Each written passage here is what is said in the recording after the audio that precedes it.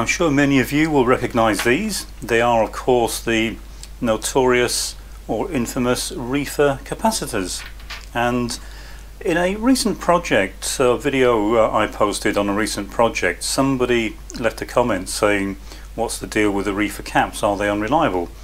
And I realised that despite many people that work on this type of vintage equipment knowing all about these, maybe some people aren't aware of the issue that these cause. Now, I'm not actually sure it's poor design on the part of the Rifa capacitor manufacturers.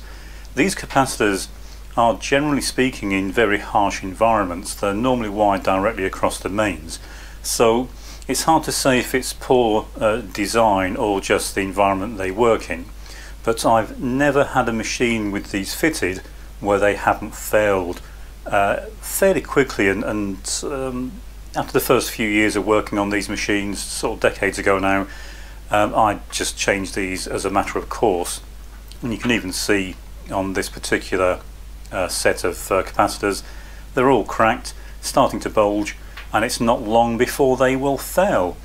Now, I did say in the video series in which I removed the piece of equipment, that I hadn't powered it up and I was going to change these first because they would almost certainly fail within a few minutes. So Murphy's Law is probably going to get me here, but I thought I'd just shoot this video. I've got one connected to some wires, some cables, and so what I'm going to do is connect this to the mains, put mains across this, and see what happens. I suspect it will fail in fairly short order, but as I said, Murphy's Law means that it will probably sit here for weeks or months without doing anything, but we'll give it a go and see what happens.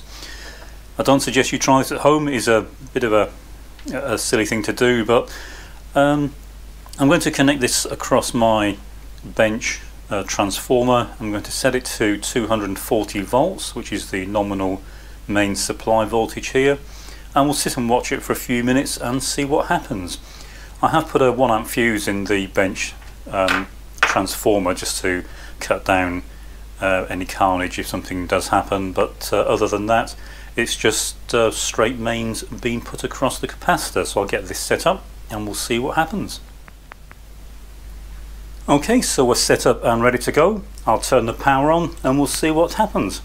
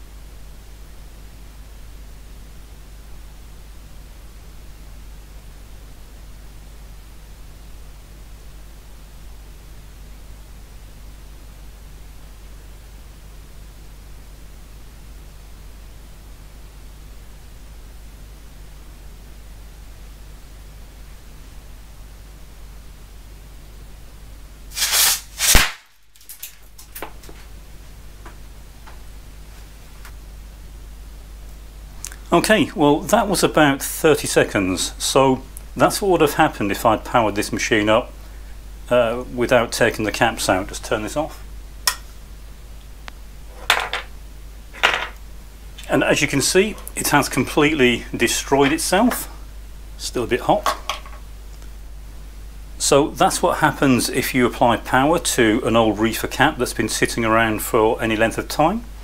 I'm not going to talk too long. It's the fumes in here are getting a bit noxious, so I need to turn the extractors on. But that's what happens if you apply power to Rifa caps. And as I said, this lasted around 30 seconds. I didn't edit the video, so it's however long it took from when I turned the power on to when it went bang. and that's what you're up against, and that's why I always swap them out before applying power. There were others in this machine, but I'm not going to try the same thing. They would almost certainly go the same way. Now, I was watching this through the thermal camera, and it was heating up fairly quickly, so I could see what was going to happen, but I didn't want to put the thermal camera between the camera you're looking through and the cap. You saw what happened, and I didn't want to be standing too close to it. It didn't actually blow the fuse. It's a 1 amp fuse in the transformer on the bench, and it blew apart so quickly that the fuse didn't blow, but normally if this was soldered into a board it would be held in place, and normally the carnage would be far greater because it wouldn't be able to blow apart that way. But what happened here is it just blew the end out, the current stopped, and then obviously the energy stopped flowing into it. But I'm hoping that answers the question to the person that left the comment.